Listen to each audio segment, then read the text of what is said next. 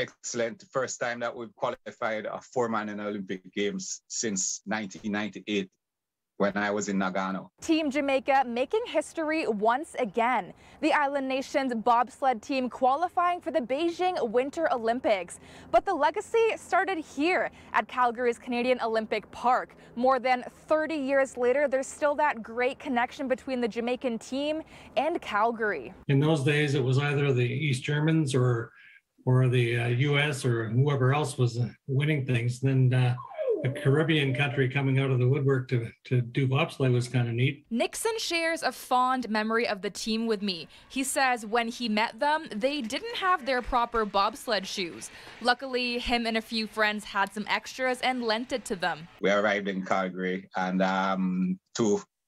to the kind of greeting usually reserved for rock stars. Dudley Tao Stokes is a Jamaican bobsled pioneer. He arrived in Calgary in 1988 alongside his team members. They competed in the two-man and four-man bobsled at the 1988 Calgary Olympic Winter Games.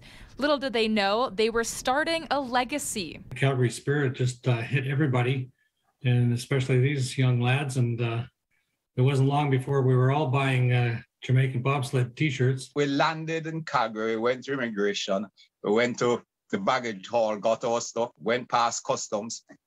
And then when we opened the door into the airport, I mean, all hell broke loose. There were flash bulbs were going off and cheering. While Calgary welcomed them, the legacy story did come with hardships. The 1988 underdogs finished 30th place in the two-man race and were disqualified due to a crash that happened on this track in the four-man race. We didn't start from ground zero. We were well behind the start line, coming from a tropical island. And it was an ambitious thing. Team Jamaica will be sending 3 bobsled teams, the two-man, four-man, and for the first time, the women's monobob. Stokes will be cheering them on while remembering his time here in Calgary. There'll always be a connection. Love the place, had lots of good moments there, and of course the biggest one of all in '88. At Canadian Olympic Park, Kristy Kilburn, City News.